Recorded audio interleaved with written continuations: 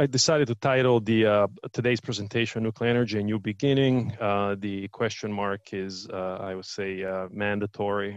It's certainly an interesting and uncertain time for energy in general and nuclear in particular.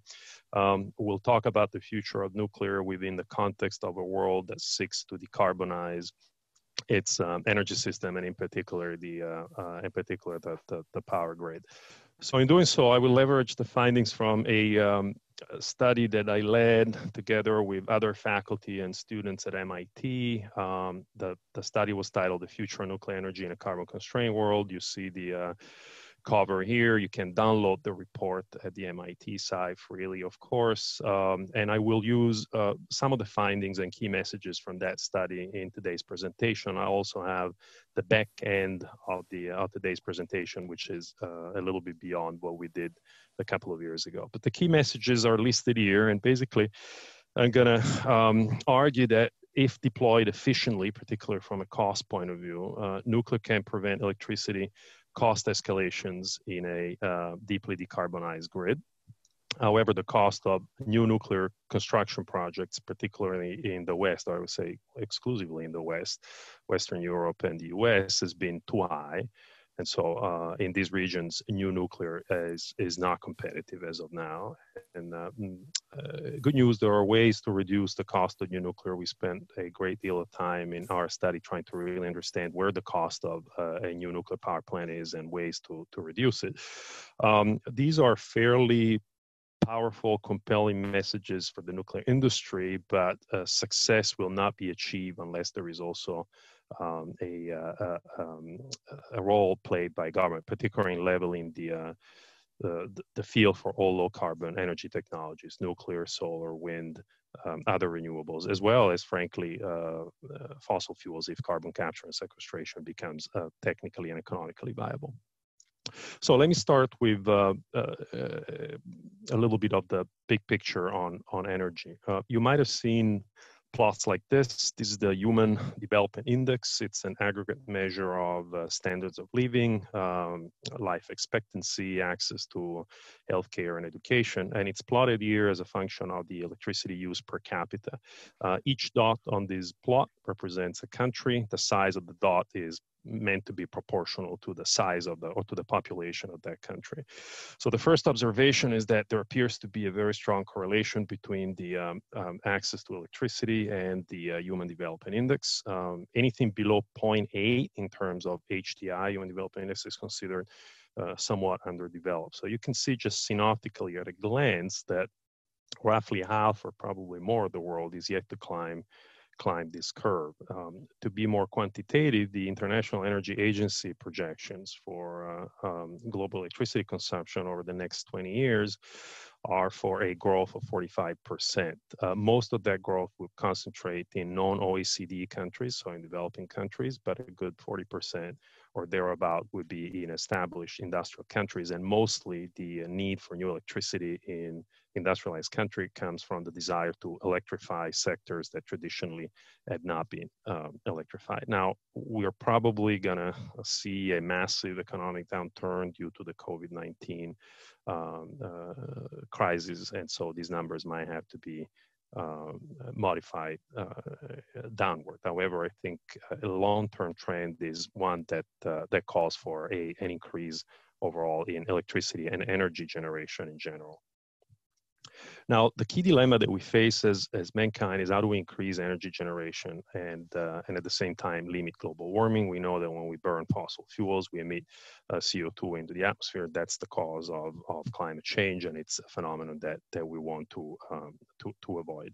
The plot shown here is the worldwide primary energy consumption. This is not just electricity, it's energy that we use in every and all sectors of the economy. So transportation is included, buildings, industry, of course, the electric grid, and so on. And you can see that over the past 3 decades, or 4 decades, 3 decades actually, the primary energy consumption picture globally has been dominated by fossil fuels. So carbon emitting technologies such as natural gas, oil, and coal account for about 80% plus of our energy consumption, and low carbon such as nuclear, hydroelectric, and other renewables, solar and wind, it's less than 20%. I like this plot. It's simple, but it tells a big story. And one is the magnitude of the challenge that we're facing in decarbonizing our economies is massive, because basically those three slivers that you can barely see at the top have to become as big as the whole. And number two is that, unfortunately, if you look at the trend, the CO2 emissions actually are not decreasing in spite of all the good intentions and all the policies that have been put in place, but are actually rising. So a sad observation is that we're not winning at the moment. Now, what is the current role of nuclear in this picture? Nuclear is primarily, almost exclusively now, used for electricity generation, so on a large interconnected grid, which could be either country-based or regional, like in Europe. And in several important regions of the world, such as the US and Europe, it's currently the largest source of emission-free electricity by far. What this plot shows here, what this graph shows here, is the relative share of carbon-free electricity in different regions of the world. So these data obviously do not account for oil, natural gas, and coal, particularly natural gas and coal, of course, we use for electricity generation, but this is only carbon-free. So what this accounts for is nuclear, hydro, solar, and wind, and other renewables that don't emit CO2. So worldwide, about half of the carbon-free electricity comes from hydro, and about a third from nuclear, and then the rest from other renewables. In the US, it's over 50% nuclear. In the European Union, is about 50% nuclear. In places like the Republic of Korea, the data are there because I gave a similar presentation a few months back in Seoul, is even more lopsided towards nuclear. Then you have places like China, where the carbon-free electricity generation is dominated by hydro. The point I'm making here is that nuclear is already an important part of the carbon-free energy infrastructure in many regions of the world. The trends going forward are pretty clear, and they are different in different regions. The relative share of nuclear is in terms of carbon-free electricity, is growing in places like China, India, Russia, and the Middle East. It is, however, declining in places like Western Europe, Japan, and the US. Because nuclear is already playing such an important role on many grids, we argue that the first priority is actually not to shut down these existing nuclear power plants. Every time one such plant, gigawatt scale, goes down, it typically wipes out many years equivalent of progress made with the installation of renewables. So the name of the game here is not either nuclear or renewables, is actually and. We want all low carbon energy technologies that we can get our hands on. The example that is shown here is the example of Spain. What we did for Spain is a study that looks at the replacement cost for their current fleet of nuclear power plants. Spain has 7 reactors, about 7 gigawatt of nuclear capacity. And the license for these reactors is set to expire over this decade, in the 2020s. So the important dilemma or decision facing the Spanish government, the Spanish utilities, whether to make an investment and extend the license of this reactor for, say, another 15, 20 years. And it's usually technically possible. It does entail a certain investment, or shutting them down and replacing them with, in the case of Spain, since they don't want to increase the emissions of CO2, replacing them with a mix of renewables and batteries. And so what we did as part of our study, we looked at the relative cost of these different scenarios. So the scenario in green there, we call it N7, that's all 7 reactors in Spain had their license extended.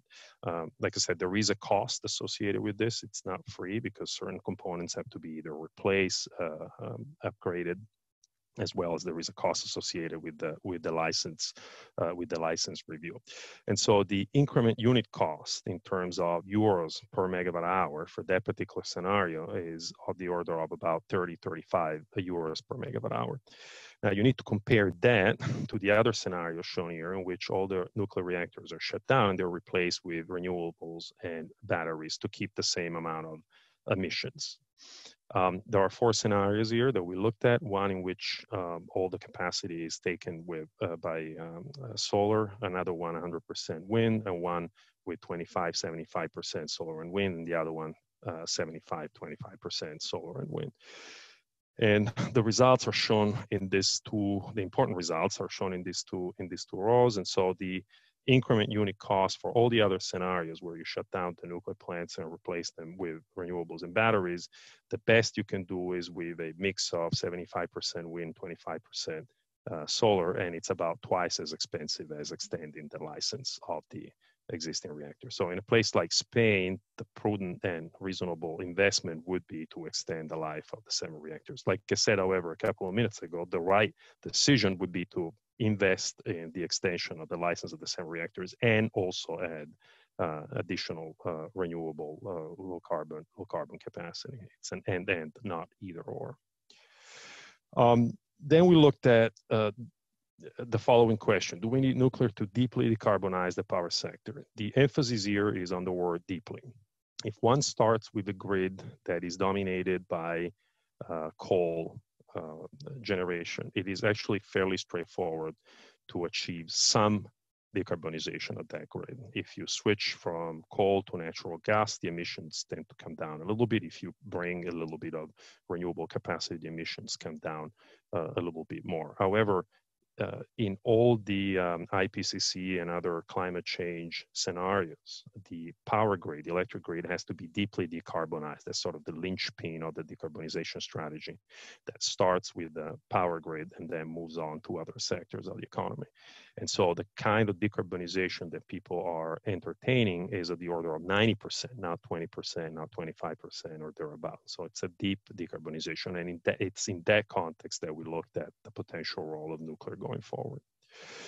So let me just give you the punchline of the analysis that we did there. We found a fairly compelling economic argument. That is, excluding nuclear energy can drive up the average cost of electricity in low carbon scenarios. That plot that you see there on the left is a little bit complicated. So let me, before you look at it, let me just explain what's the analysis behind it.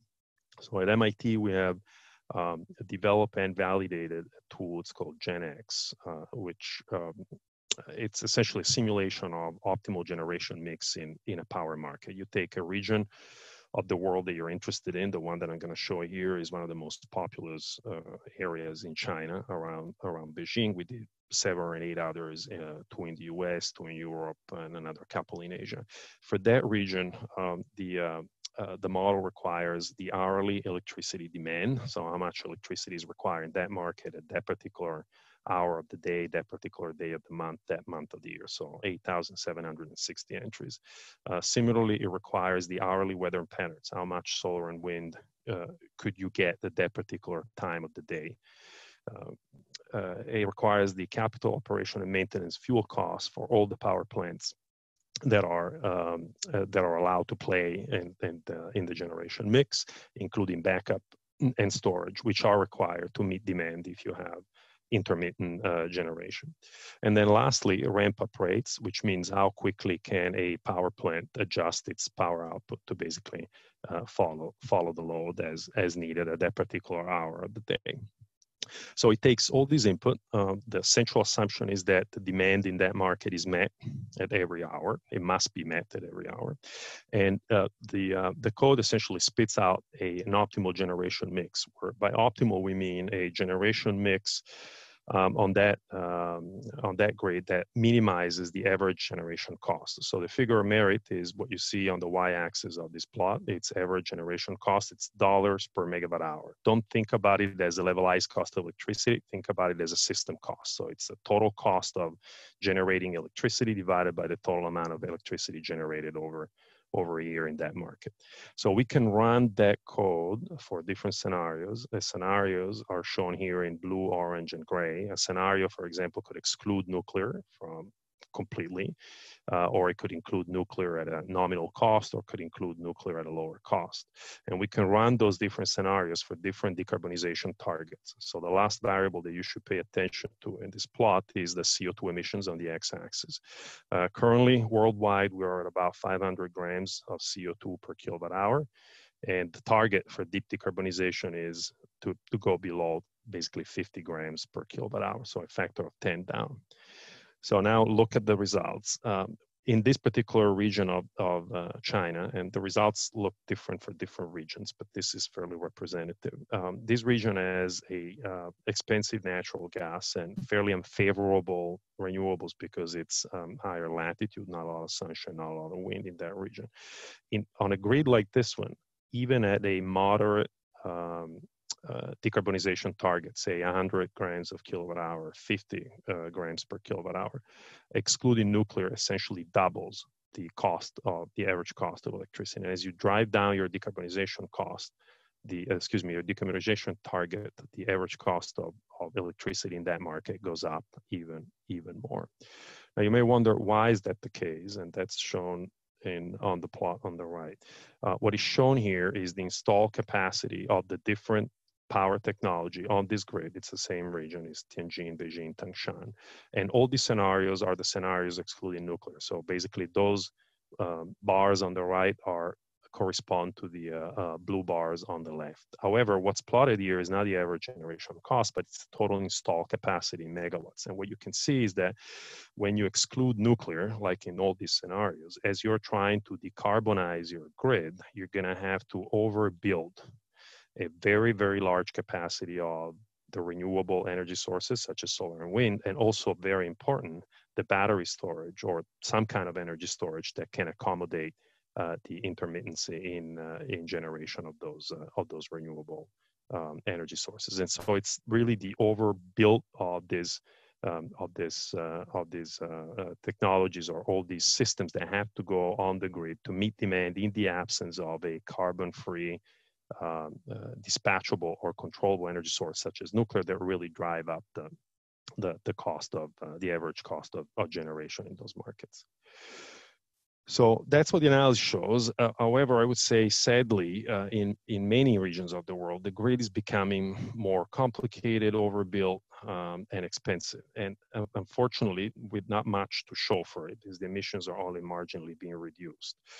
The generators and the end users are typically geographically separated and becoming more and more geographically separated and require massive transmission infrastructures. The map that you see on the left is a project that is being considered, maybe even approved, I haven't checked, in China for a very large wind farm in the western province of China. Of course, most of the users are in the eastern part of China, so this will require a very large transmission infrastructure, and they're thinking about ultra high voltage direct current transmission infrastructures. Similarly, in the US, we have plans in the Northeast for using Quebec Hydro or Canadian Hydro for places like Massachusetts, Connecticut, and upstate New York. These also will require transmission infrastructure, and as well, I would point out that it's ultimately a zero-sum game. If you take carbon-free electricity from the Canadian grid will become less green automatically. And then you have some other projects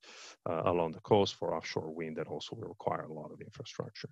The system is becoming also more, not just larger, but also more interconnected. This makes it more vulnerable to external perturbations. This could be extreme weather events like tornadoes, hurricanes, earthquakes, or malicious attacks, terrorist attacks, and so on. In a grid that does not have carbon-free dispatchable energy sources such as nuclear, you end up having a lot of capital-intensive equipment that ends up having low utilization factor because of the variability in demand and intermittency. These are things like backup generators that typically run on natural gas, or storage in the form of batteries, or heat storage in the form of large tanks of liquid salt, and then the solar and wind overcapacity that we talked about. The market and these grids tend to be muddied with subsidies. There are subsidies for renewables. There are now subsidies also for nuclear, and also unaccounted cost, the social cost of carbon. And really the bottom line is that in a couple of examples of places that have gone all in on just renewables, trying to get to just renewables and shutting down nuclear power plants like Germany and California, in spite of the massive investments, there has not been a very significant decrease in emissions. So I would argue that that approach is actually not working. More to this point, I'm showing in this plot or in this on this slide a study that was performed in Europe a couple of years ago, and they wanted to look at the correlation between a high share of solar and wind renewable generation and the carbon footprint in the different grids, electric grids in Europe. So the first plot up there is the share of non-hydro renewables. So that basically means solar and wind in the different countries in Europe. And the average over that period of time, which was 1 year, 2016, 2017, was about 20%. There were 6 countries above that 20%. Denmark, Ireland, Germany, Portugal, Spain, and Finland. Those are by definition the countries that have invested in non-hydro renewables the most. What the study goes on to do is to look at the carbon footprint of the power sector in these different countries. So again, here the figure of merit is grams of CO2 emitted per unit electricity generated. So grams of CO2 per kilowatt hour. Of course, the low number here is good, high number is bad. And the 6 countries that had the lowest carbon footprint in Europe over that period of time were Norway, Sweden, France, Switzerland, Finland, and Belgium. There is not a lot of correlation you can see between the top plot and the bottom plot. What actually these 6 countries and others have in common at the bottom is that they have a large share of either nuclear or hydro or both. Once again, I want to be clear. This is not to say the renewables are not useful. They're very useful, but just renewables alone, at least so far, there is no evidence that decarbonization can be achieved that way.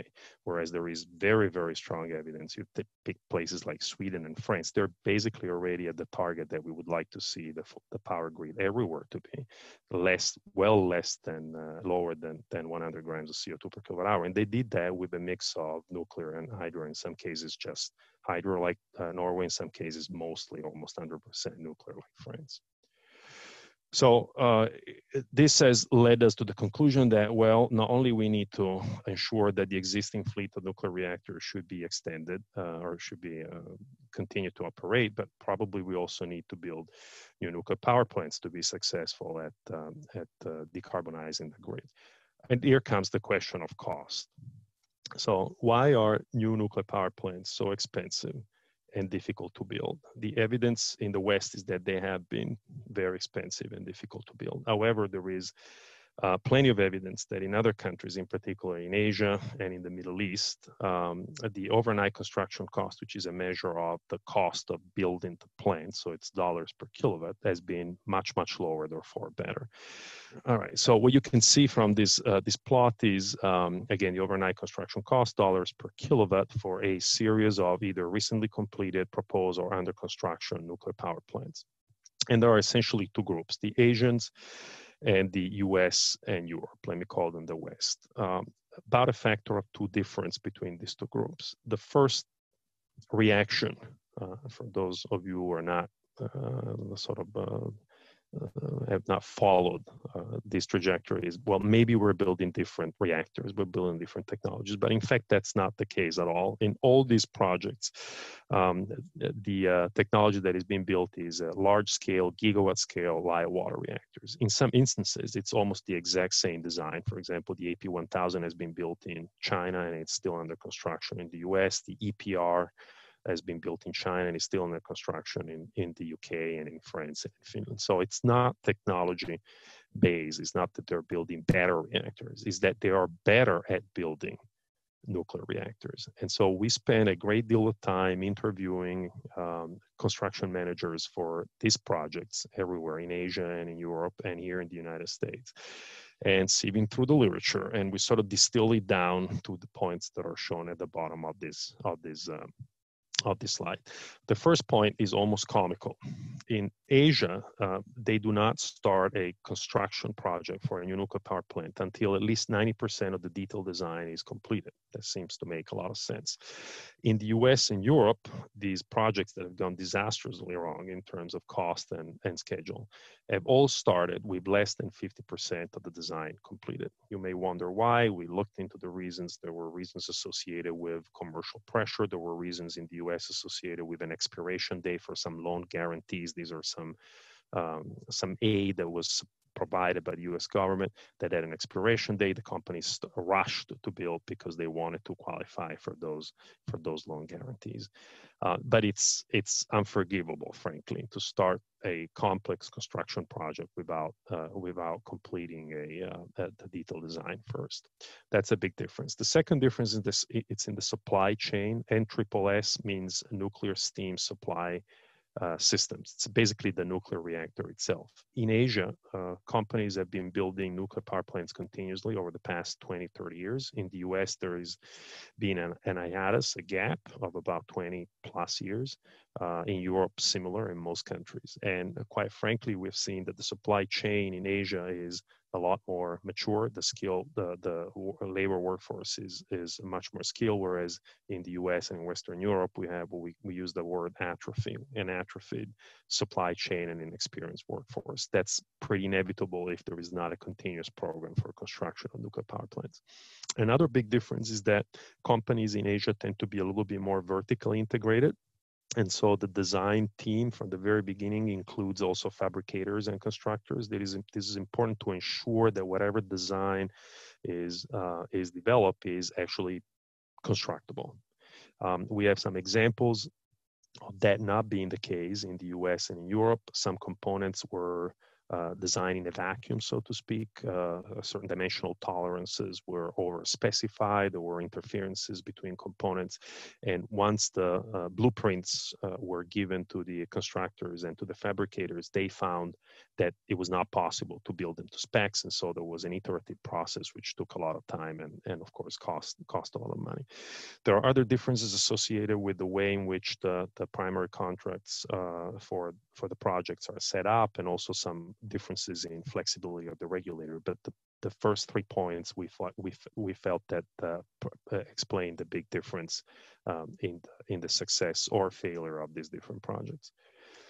There are some aggravating factors. Nuclear power plants are built by the construction sector. What is shown in this plot is the productivity expressed in gross value added per hour worked over a period of time of about 60 years for different sectors of the US economy. And you can see that certain sectors such as agriculture and manufacturing have seen an increase in productivity that has been really, really spectacular over the decades. But the construction sector, which is shown here with the orange curve, has actually seen a decline in productivity from the mid-60s until today. So the question here is, would you rather have your product being built by the construction sector or fabricated by the manufacturing sector? And I think this plot says it all. Definitely better to have it built or to have it fabricated in factories and shipyards. These are high productivity environments. Construction sites are low productivity environments. That adds to the misery. The other difference, which is significant, is of course the difference in wages and labor rates for construction and engineering positions, much higher in the US than China and Korea. This is a good thing. We pay construction workers more in the US than China and Korea.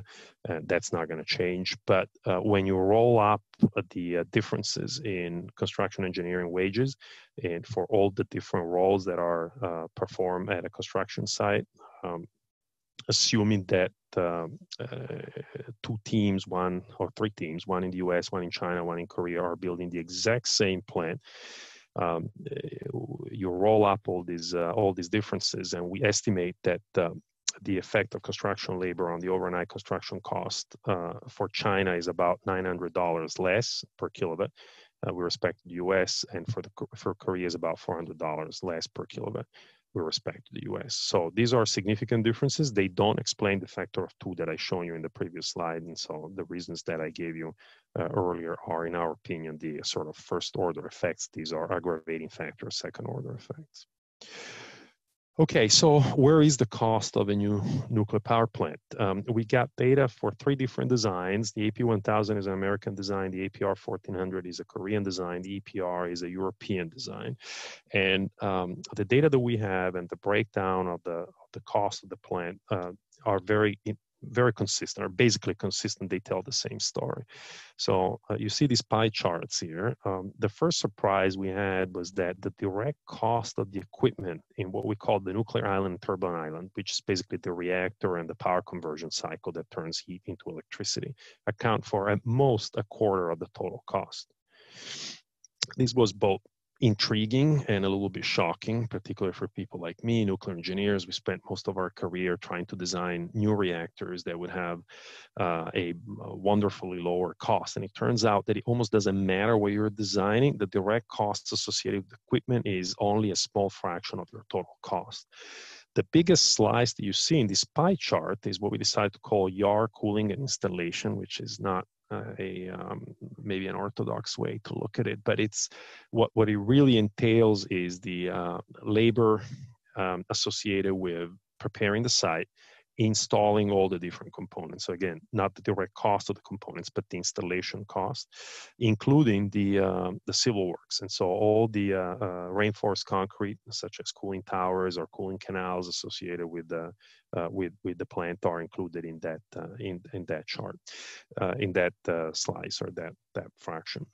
The other two contributors that you see there are EPC. That's basically the engineering cost. So all the cost and work that goes up front into designing and licensing the plant. And then lastly, the owner's cost, which is things like insurance, the cost of the land, and things of that type. What's excluded from this chart is the interest during construction, the financing of the plant, which would be also a big piece of this. But these analyses basically showed us that the total cost of building a plant is actually dominated by what we call indirect costs. So civil work, site preparation, and installation. And then schedule and discount rate determine the financing cost. The implication of this is that what you probably need in terms of innovations to reduce the cost of new nuclear power plants is things like standardization on multi-unit sites.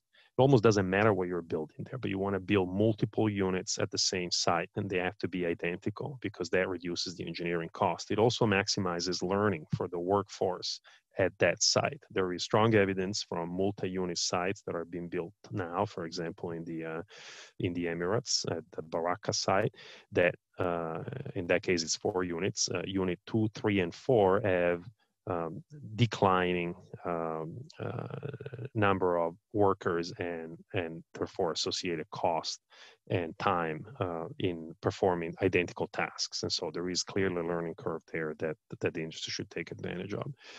A big chunk of cost in new nuclear is associated with concrete, and there are some technologies that called the dense concrete solutions that allow you to reduce the number of steps, for example, to erect a reinforced concrete structure by eliminating or reducing the amount of rebar, or by eliminating or reducing the need for formwork and things of that type.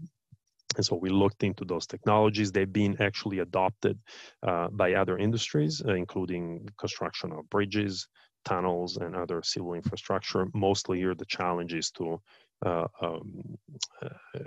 accept those technologies for codes of nuclear construction. Modular construction techniques and factory ship prefabrication has also been transformational for some industries. Reduction of cost and schedule of the order of 20 to 50%. For example, chemical plants or even nuclear submarines have seen dramatic reduction in cost and schedule associated with modularization of their construction process. Modularization here refers to the fact that instead of bringing raw materials and individual components to the site and then build the plant at the site, you pre-assemble large systems, you bring them to the site in one piece and then connect them rather than fabricate that bespoke. So the philosophy here should be, going forward, shift labor from site to factories, because as I said, construction sites tend to be low productivity environments.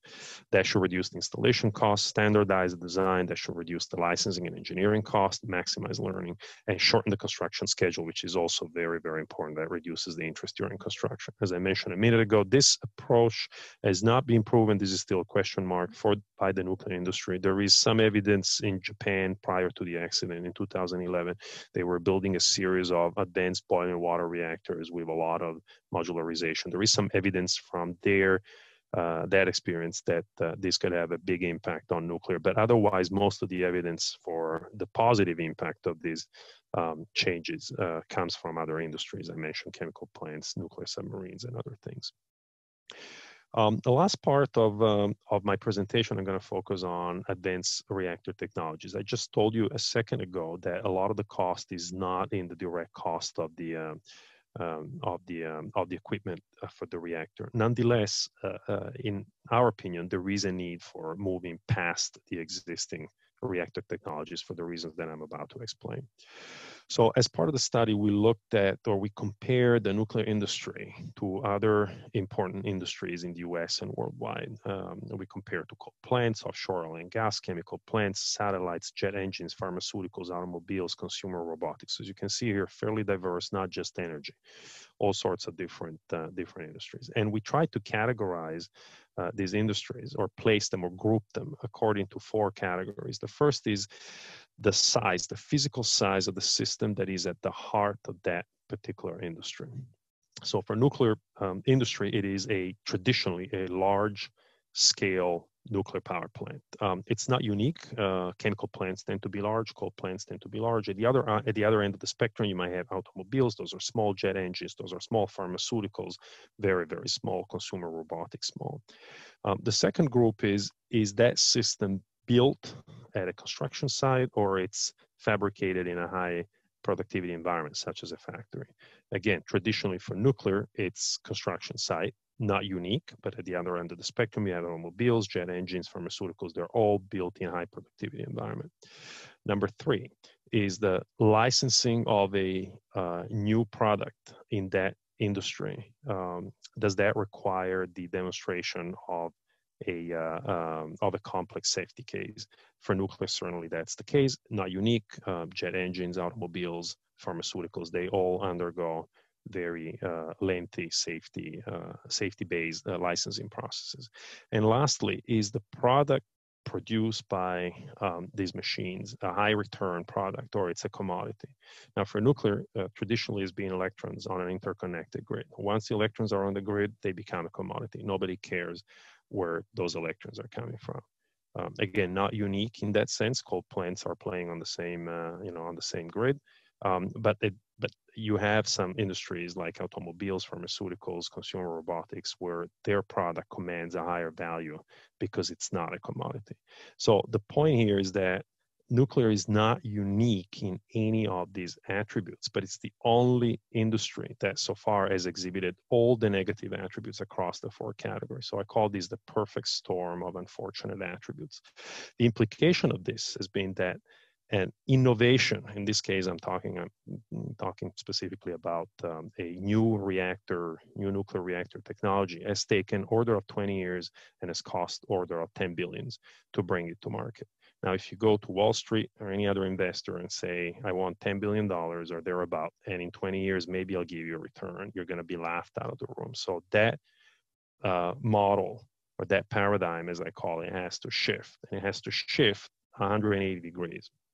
So first of all, the new machines have to be smaller physically, and they have to be serially manufactured. They have to have an accelerated testing and licensing. And number 3, preferably, they should produce a product that commands a higher return, a higher added value that is not a commodity. So keep in mind these 3 attributes. I want them smaller, serially manufactured, accelerated testing and license, and higher added value. And I'm going to walk you through how we think that this is possible.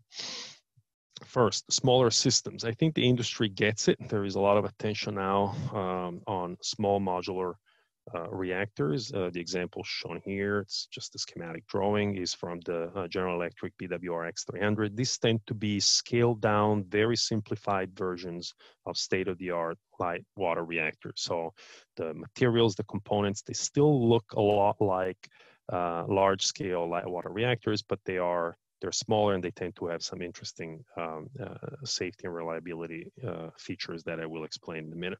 The second class of smaller systems is high temperature gas cool reactors. Again, here the power rating is less than 300 megawatt.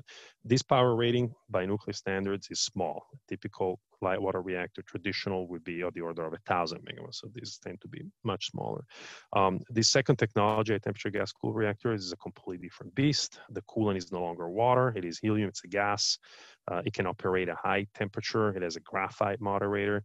It has a very robust fuel form, ceramic form. It operates at 650, 700 degrees C. What makes this system particularly interesting is the high temperature which it operates, which gives both a higher efficiency of conversion of heat to electricity according to the laws of thermodynamics, but also it allows to supply heat directly to certain industrial processes that require heat at those temperatures, something that light water reactors, traditional reactors, cannot do because they operate at much lower temperature. And then the third class of smaller systems is what I call nuclear batteries. You might have heard them referred to as microreactors. And here, the idea is to have a system that is entirely fabricated in a factory because of the physical sizes of the order of, as you can see here from the scale from a human being, it's of the order of like the standard shipping container. It would have a core design that is completely different. Typically, they use a block core with some heat pipes. There are no moving parts, self-regulating. They have a much smaller power conversion unit. And the idea is to have sort of a plug and play battery. You bring it fully fueled to a site, you use it, you couple it to whatever application you're interested in. It can provide both heat and electricity. It runs without any need for refueling for, say, 3 to 5 years, and then it's sent back to a centralized facility for refueling. In the first two cases, the scope of civil structures, these are still site-based systems, is still high, about 50% of total capital cost. So there has to be a deliberate effort to reduce the cost of the civil structures for this system still. For the nuclear battery, is a completely different beast because they are truly now built in a factory with very minimal site preparation. What all these systems also bring to the table is very interesting, is a unique safety profile. This is enabled by what we call combination of inherent features and engineered systems.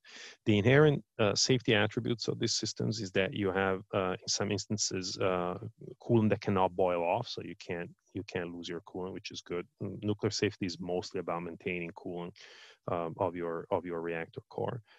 You also have strong fission product retention in the fuel. I already mentioned the HTGR fuel, ceramic with multiple layers that can take very high temperature without releasing any radioactivity.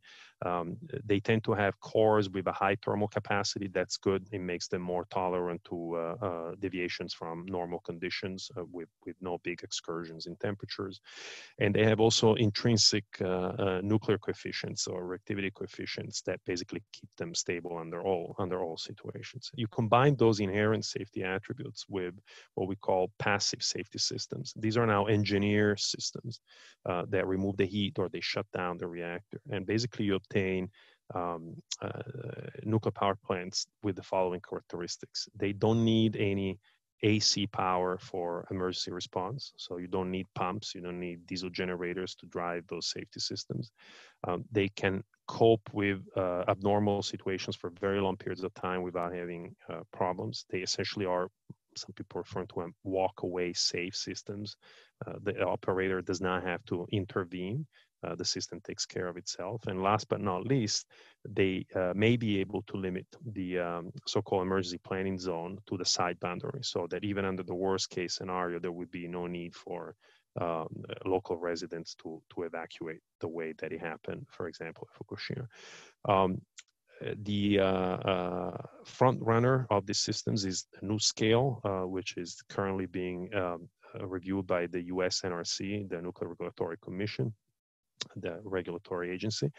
And that design certification of their review is actually going very well. And the NRC certainly seems to value the new safety attributes in a way that we expect. the importance of this unique safety profile is not just in enhancing sort of the inherent robustness of the system, but it also can enable accelerated licensing and testing. So the attributes that I've just discussed a second ago, for example, have enabled the demonstration, design, fabrication, and testing of a nuclear battery less than 1 megawatt by NASA and Los Alamos for space applications in less than 3 years and for a total cost of less than $20 million. Now, those are numbers that you appreciate from 3 slides ago are orders of magnitude smaller than what we've seen in the past. Now, this was a small reactor, but that's the point. This is a small reactor with a superior safety profile, and it requires a lot less capital investment upfront to demonstrate. And that's, I think, exactly where the industry should go. So can save a decade and an early $1 billion, and that makes a big difference.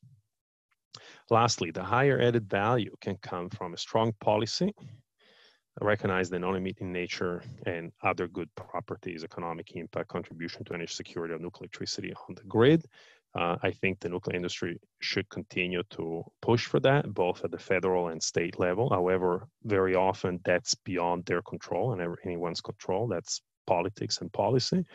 And so the other way in which you can add value to your product is to capture new markets. Who is to say that nuclear is only to sell electricity on an interconnected grid? There are all sorts of other energy products that nuclear can contribute to and reduce the carbon footprint in those sectors. So I hope I'm still doing okay time-wise. I'm going to need maybe 5 minutes. Sarah, am I okay? John? 5 more minutes? I think we've reached the end of our official time, but the beautiful thing about a remote seminar is people can always slip away if they have other obligations. I think we can go for an extra 5. If okay, John doesn't object. I promise it won't be more than 5 minutes. So this business of capturing new markets, what I really mean is we should start to think beyond the grid. The first recognition is that the carbon emissions are associated with a lot of different sectors of the economy, and all the attention is being placed on electricity. And that's about a quarter of the total. If you are serious about decarbonizing the economy, you got to decarbonize industry, you got to decarbonize transportation, you got to decarbonize buildings, and even agriculture. So how do we tackle these sectors which have been traditionally so difficult to decarbonize? Well, let's start with industry. Factories often need heat. They don't need electricity. In a low carbon world, nuclear heat is the lowest cost dispatchable source for industry. What is shown here is levelized cost of heat now, so dollars per megawatt hour. The megawatt hour there is not an electric megawatt hour, but it's a thermal megawatt hour. And you have the different options. You have solar PV in a couple of different forms. You have solar thermal tower, you have wind. In all these cases, you would basically turn electricity into heat resistively. In the case of nuclear, it's a heat source, so you generate heat to begin with. You also have natural gas. In a carbon-constrained world, you can't use natural gas unless you capture and sequester the CO2. So when you look at the cost of the different levelized cost of electricity, you see that nuclear becomes very competitive. And of course, it's dispatchable, which means you can control the delivery of heat to the factories. They get the heat when they need it. And that's a big advantage. So we think that there is a market there. We look more specifically in the US of what factories could couple to a nuclear heat source now. We'll basically pick the EPA database for US sites emitting at least 25,000 tons of CO2 per year or more. We assume that those sites we only looked at the sites that needed at least 150 megawatt of heat. We assume that nuclear heat can be delivered at a maximum of 650 degrees C. That's with the high temperature gas reactor. And it turns out that things like the production of ammonia, vinyl chloride, soda ash, nylon, styrene, and so on would be very, very good targets for nuclear. So when you roll all these up, the capacity that would be required, it's about 150 gigawatts of heat, of nuclear heat. And that would displace about 240 million metric tons of CO2 equivalent per year. It's about 7% of the total annual US greenhouse gas emissions. So big market in absolute terms relative to the total heat market is still small. In the transportation sector, you either electrify or go with hydrogen. In either case, you need a primary energy source. So these numbers are upper end or upper limits, estimates, and for different countries. In the US, if you were to electrify the full transportation sector, making the assumptions that are listed at the bottom of the slides, and I assume the slides will be available to everybody who is online, so you can then check the numbers on your own. But basically, we estimate that it will require about 300 gigawatt of new electricity to electrify the transportation sector. If you try to decarbonize transportation sector with hydrogen instead of electrification, it will require even more energy. And so, obviously, not all that energy will come from nuclear, but if a good chunk of it comes from nuclear, then it would be carbon-free, and it would be a big opportunity for nuclear. I'm going to close with this quote, which is important. It comes from someone very used to think about the national security implication of energy and climate change. He's a retired admiral from the Royal Australian Navy. I think it's cause for optimism. The challenge is enormous, but a doomsday future is not inevitable. Of course, the path forward requires great government leadership and business and communities to come together and work together. And the same applies also to the current crisis over there. So this is the team, a good team of faculty at the bottom, our wonderful graduate and undergraduate students that did all the work, and they usually don't get any credit. I want to make sure they're recognized here. And then finally, we had, of course, some sponsors. This was a 2-year effort with a lot of people involved, and we received support from a variety of foundations and a couple of companies. So with that, I'm going to stop, and I'm very happy to take any questions that you might have. Okay, we've been collecting some questions. You should submit them through the Q&A portal. First of all, I want to clarify, we do this part of the class as a Zoom webinar. So that's why you can't see everybody's picture, which is a good thing, because we had over 230 people participating at various points in time.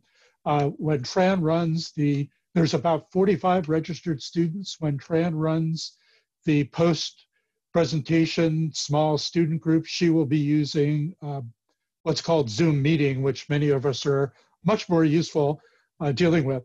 So let me consolidate a few questions. I know in your MIT report, you talked about 4 things: cost, safety, waste management and disposal, and proliferation.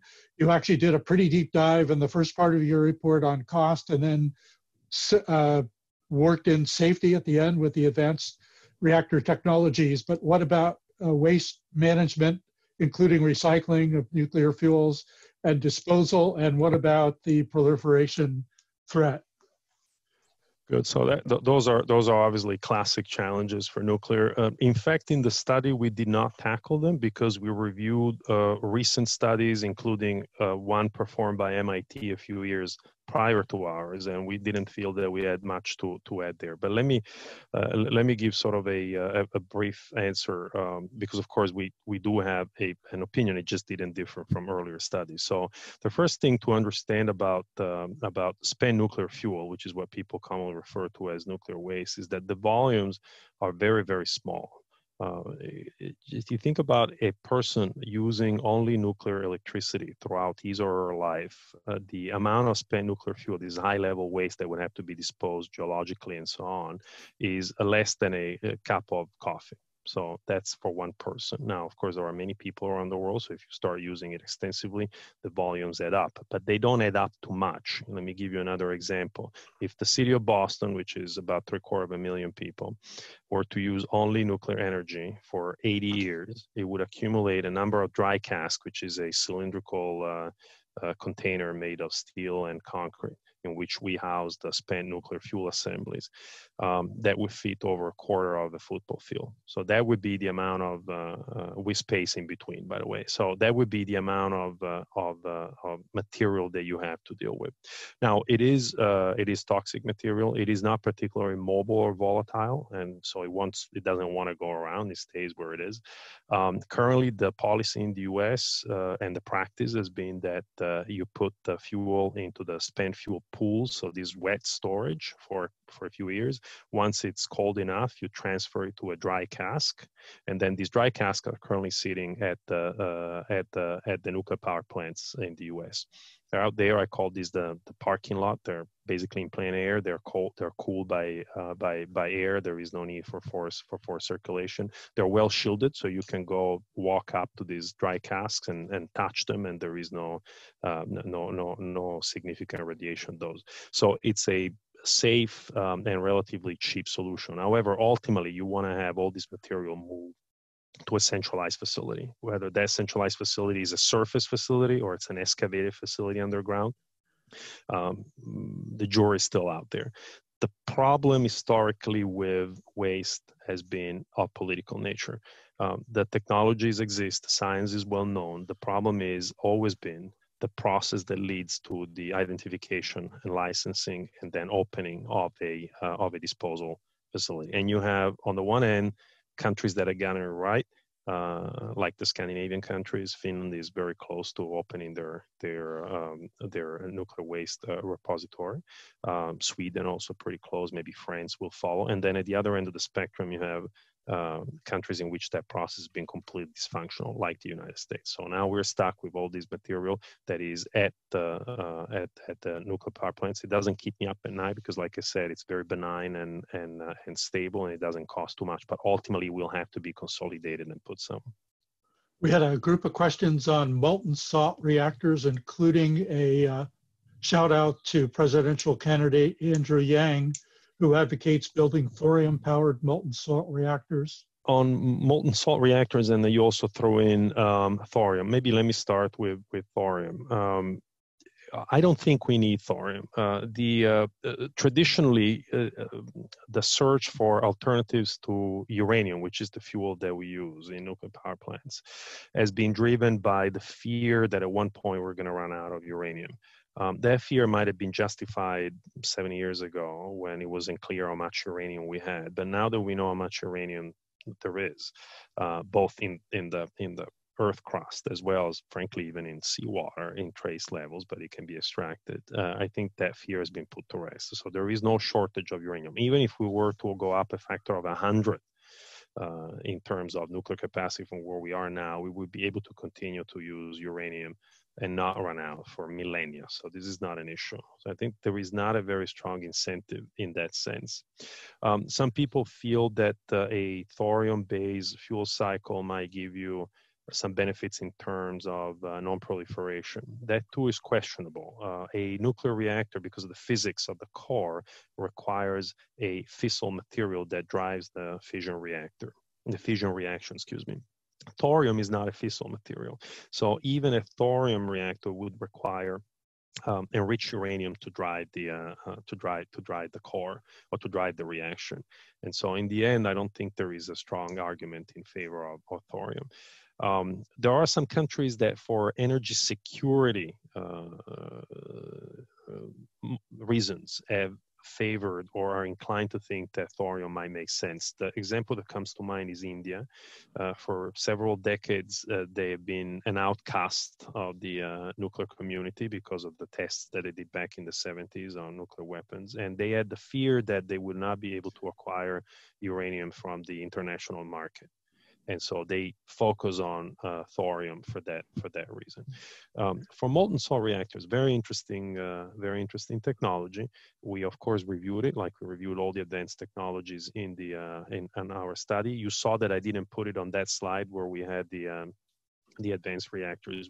I didn't put it there, and also in the report we make the point that while the features of molten salt reactors are attractive, the technology is not ready, quite frankly. There are still some technical questions associated with access of the system, compatibility between the molten salt and the structural materials, particularly in a radiation environment, that have to be addressed and resolved before we can say that that technology is viable and available in the near term. So that is not to say it will not become available, but it's to say it's certainly not available within this decade. And we were trying to focus on solutions that would be available soon, because the climate change problem requires solutions that can be deployed in the near term.